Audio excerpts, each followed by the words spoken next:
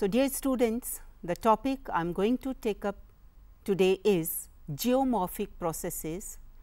This is from the textbook of class 11, Fundamentals of Physical Geography. Now, what are the geomorphic processes? So, first we must learn the definition of these processes. Earth's crust is dynamic and ever changing. All the changes take place under the influence of certain forces which work continuously. They work within the Earth's surface as well as on the surface of Earth. Now, what are the types of forces? There are two types of forces. One is exogenic and another is endogenic. If I say in a layman's language, exogenic forces are known as external forces, whereas endogenic forces, they are known as internal forces.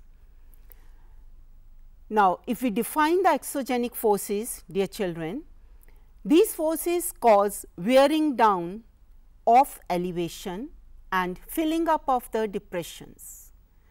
Now, wearing down in a technical language, this is known as degradation, and filling up in the geographical terminology, this is known as aggradation. So, this phenomena of degradation and aggradation is known as gradation. Now, we take up endogenic forces. They may be diastrophic, which may act very slowly, or they can be sudden also. For example, the volcanic activities, the volcanic eruptions or the earthquakes which take place, they are the diastrophic changes. Now, if you look at the screens, you can have a view of the degradation and aggradation. This picture shows that weathering of the higher up areas and filling up of the depressions. As I have already told you, filling up is known as aggradation and wearing down of the high surfaces is known as degradation. Now, the forces which affect the landforms. So, here is a diagrammatic view of all the classification of the forces. Now, first we take up the exogenic forces. Now, since these forces they work on the surface of the earth, there are certain agents which help them working.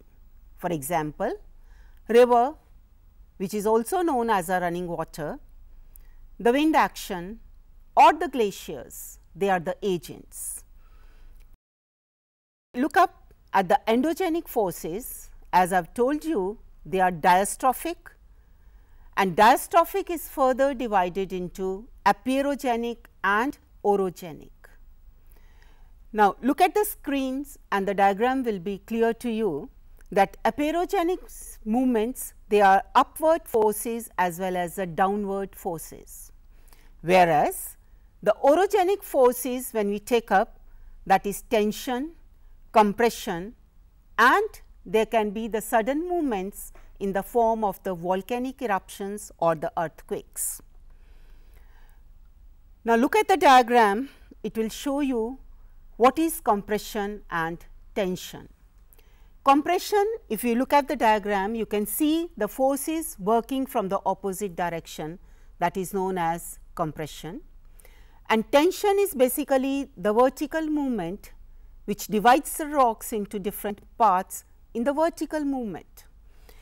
Now, this compression and tension further result into, now if you look at the diagram, compression which I have just told you is the force which works from the opposite direction. So, that results into folding of the rocks. Diagram is self-explanatory that how the folding takes place. And if we talk about the tension, which is a vertical movement, the diagram shows you how the faulting takes place with the help of the tension. Now, this diagram, these are the various figures which show the different types of the foldings, which are the result of the compression. Now, we are using certain terminologies in this chapter, like one is process. I would like to explain what the process is. It is a force which applies on the earth's material, that is known as process. And when we talk about an agent, now what is an agent? Agent examples I have just given you, like river, wind, glacier, these are the different agents. Now what are these agents? It is a mobile medium which removes, transports and deposits the earth's material at some other place. So this is the action of the agents. Now endogenic processes, the processes occurring by the action of forces within the earth, they are known as the endogenic processes. As I have just told you, my dear children, that endogenic processes means the processes which are the internal. Now the question arises, if these actions, they are the internal and they take place within the earth's surface, now what are the sources of energy for these endogenic processes? So I will list out the sources of energy. Number 1, it is the radioactivity. Number 2, it is the rotational friction. Number 3, the tidal friction. And number 4, that is the primordial heat from the origin of the earth.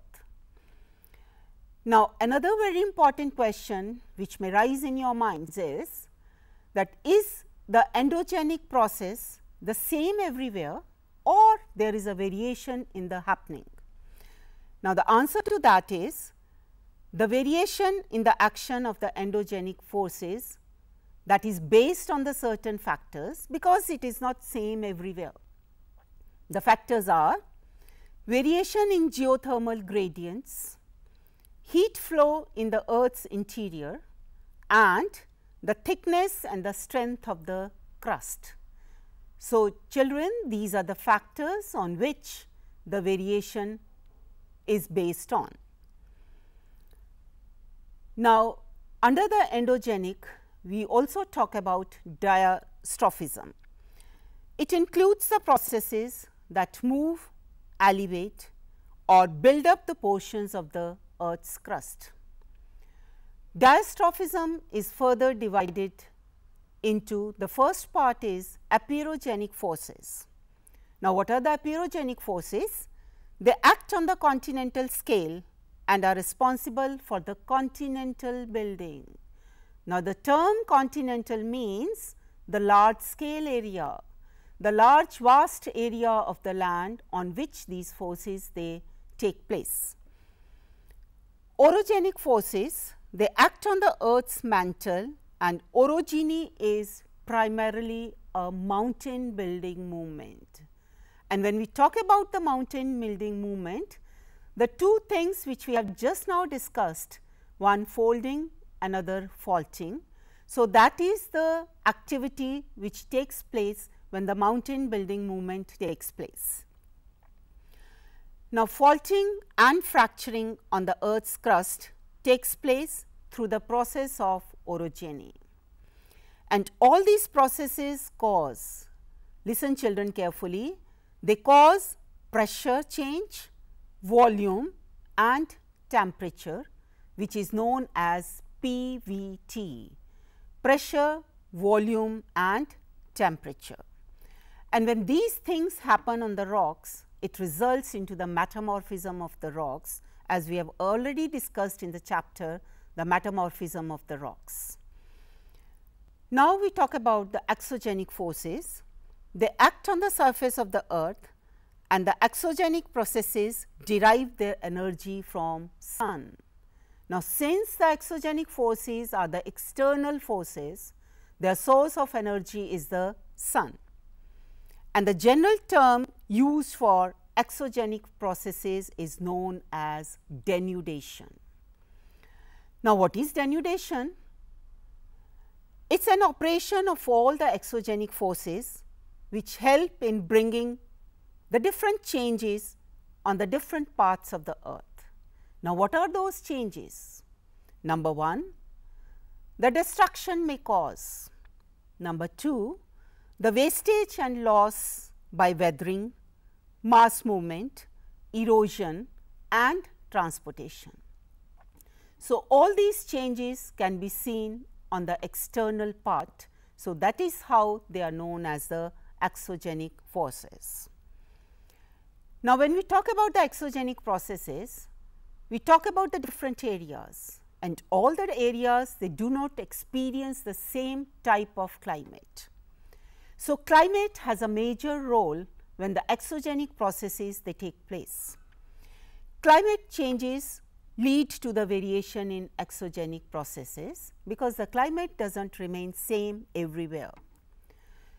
Vegetation is also affected by the climate. It is very clear that as the climate, the vegetation will correspond to the type of climate.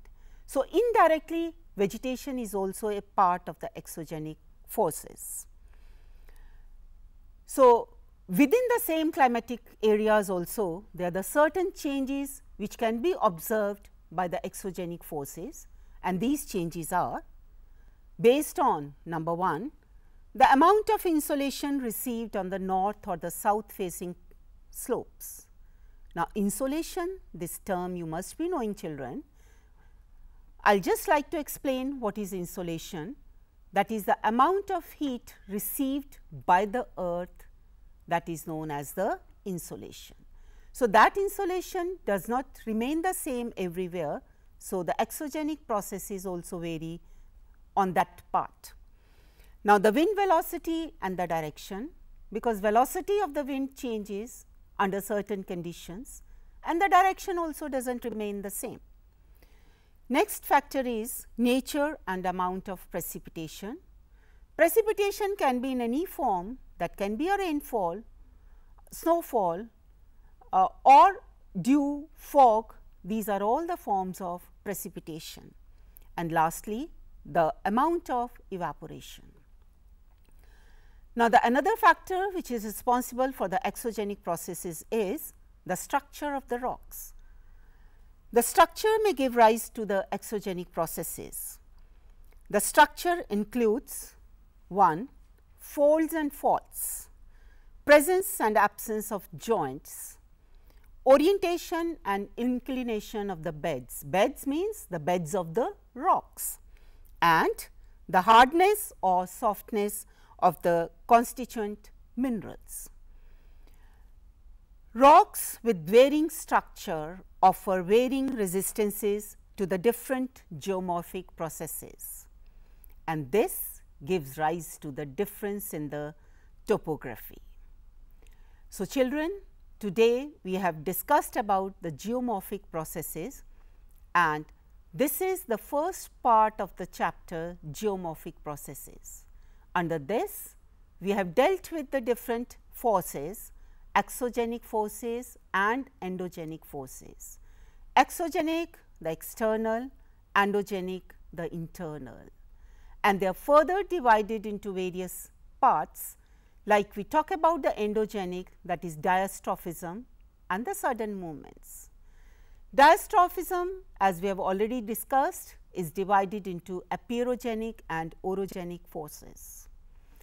Tension and compression, they result into the different formation of the landforms.